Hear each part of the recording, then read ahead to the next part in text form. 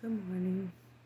So today I want to tell you something that I asked God for, because I notice a lot of people that are Israelites are going back.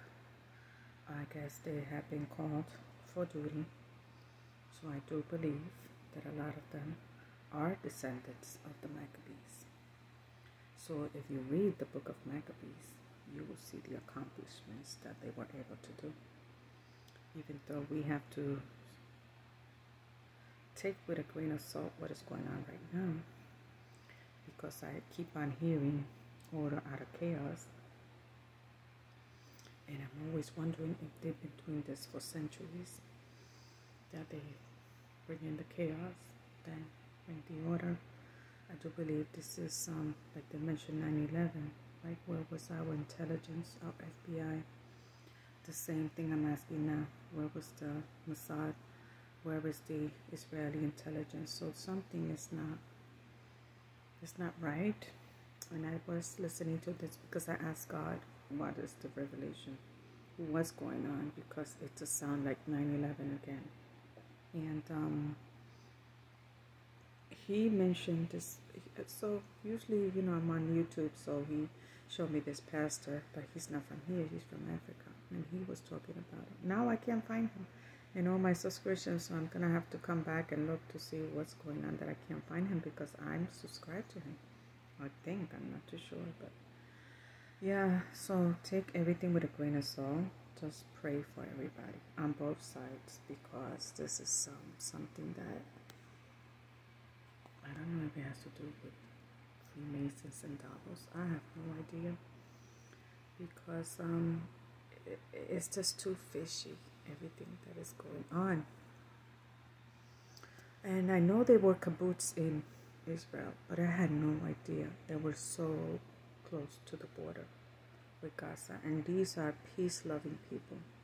It's like a self-sustained community, right? And a lot of people from different countries come there to experience this. So, and then I saw the Israeli border, and it just, even though it's electrified fence, they could get through that. So I'm thinking something is not right. And for the most part, the ones that suffer are the innocent, whether it's on one side or the other. So pray for both sides and ask God for revelation, because I'm praying for both of them right now. And I'm thinking a lot of the stuff that they are doing, a lot of the people that live there, they don't want this. They don't want this conflict because they know the repercussions of it. But a small, tiny group comes in and creates all this chaos, right? So pray, don't just pray for Israelites, but pray.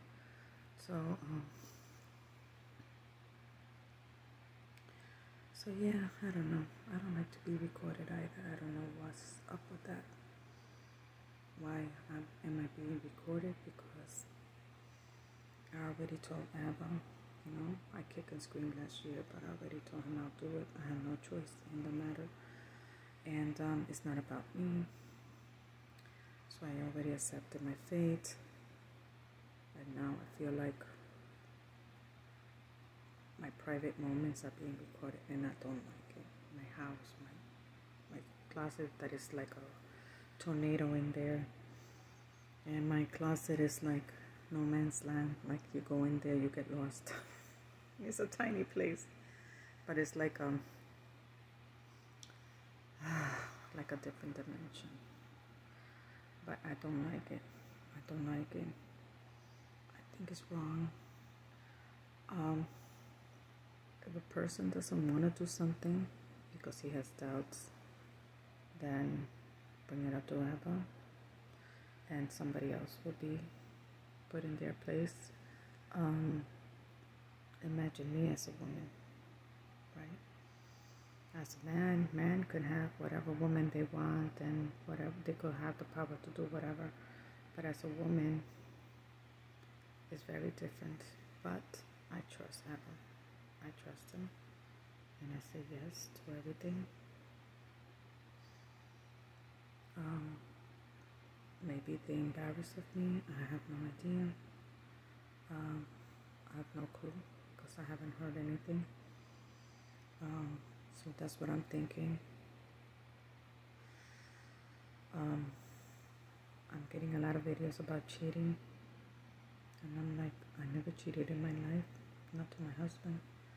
So who's the cheater, right? So I'm like, oh God, help me, just once I finish everything, just take me home, because I don't know. It's just very unsettling. Well, that's pretty much.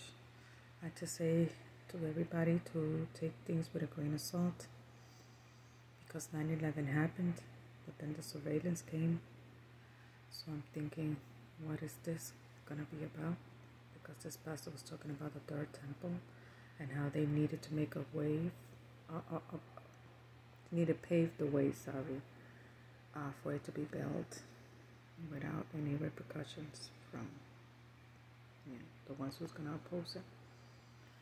So pray, just keep on praying. Prayer is a big thing when it's true. It could have been much worse. And I know what happened with atrocities, but it's prophecy too. So it's like sometimes you pray, but these things happen anyway. And it's because it's upsetting, because you scream to God and you cry and you say, why? I prayed about this, and when this is what happened.